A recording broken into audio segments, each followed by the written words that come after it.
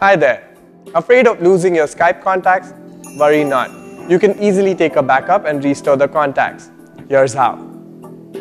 Open Skype on your computer and log into your Skype account. Click on the Contacts menu and then click Advanced. Click Backup Contacts to File on the sub-menu. Now name the contact file and then click Save. In case you accidentally remove someone from your contact list, you can restore the backup. To do so, click on the Contacts menu and then click Advanced. Click Restore Contacts from File on the sub-menu. Select the contact file you saved and then click Open.